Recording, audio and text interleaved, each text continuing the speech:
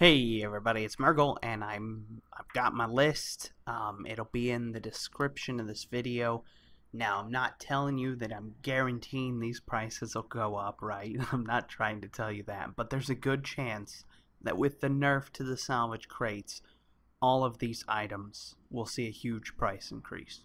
Because with the change to salvage crates, it means some of these items will be no longer obtainable again, like they previously were, and then they were swapped because of the salvage crate being able to drop them. But with the salvage crate being nerfed, now they're no longer going to drop it. Thus, these items are no longer obtainable again. As well as a couple, I made a list of all the world epics. These will probably see a price increase too, because some of them have really cool mogs, and they're currently less expensive because they're easy to obtain in salvage crates. I wouldn't say easy, but they're not as rare, obviously. And with the salvage crate nerf, these world epics are going to be really rare again. And again, a lot of them have really cool transmogs, but they're just super duper rare. So I made the list. These are items that I suggest if you think you can get it really cheap, and then you'll probably be able to sell them a lot more, especially with pre-patch coming tomorrow.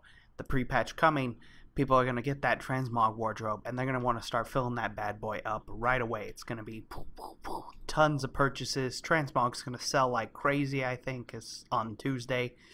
It's going to be a great day if you have a ton of transmog posted.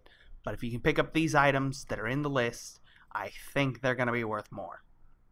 Again, don't 100% take it to heart saying, oh, Murgle, I bought all these things and then they didn't go up at all. I can't tell, right? I can't tell you that I'm guaranteeing they'll go up, but they probably will, is all I can say. So if you want to check through it, again, if you can find them really cheap, good luck. I went through a bunch of transmogs, and yes, these are the ones that are unique to the crate, so it did take me a little bit, but I hope it helps, and I will see you again soon. Bye bye.